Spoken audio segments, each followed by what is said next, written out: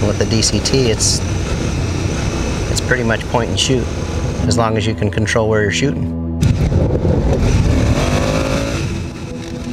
Freedom. Freedom from gear management.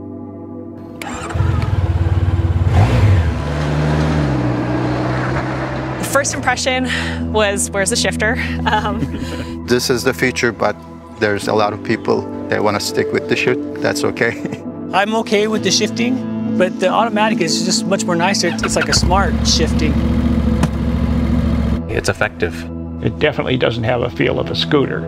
Just fun. Just a fun bike to ride. Enjoyable.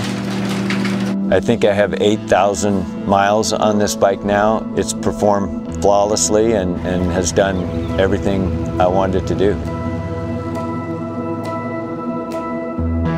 Some bikers say manual is the real biker's bike, but like I said, it's just a preference. Being able to just concentrate on riding and looking at the scenery is more valuable to me than shifting gears manually.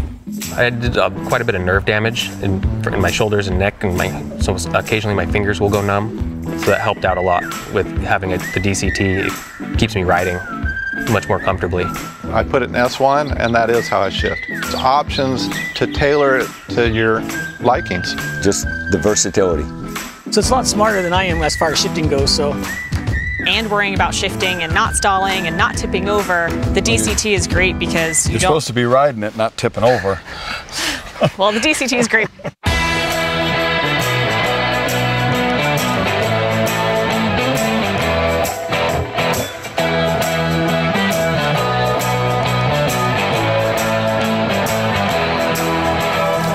You feel it when it shifts, but it's smooth the whole way through.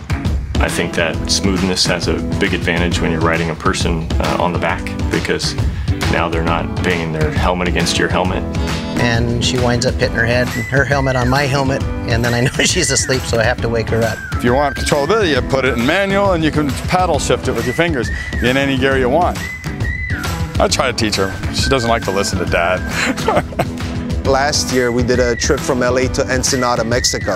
Not having the clutch and just being free in the road, it's just the best thing ever, you know, like 250 miles, like it just makes you want to go on forever, so definitely.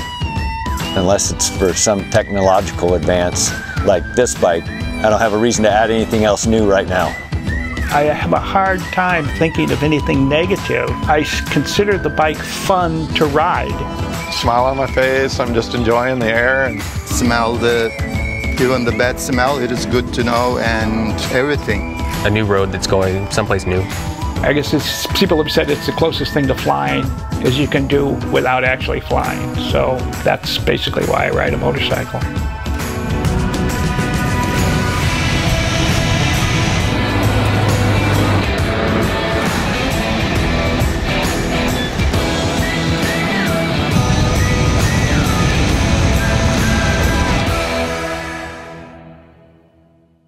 No, just remember when you're whacking the throttle, right? It I know. wakes up and it says, I know, you want to ride me now.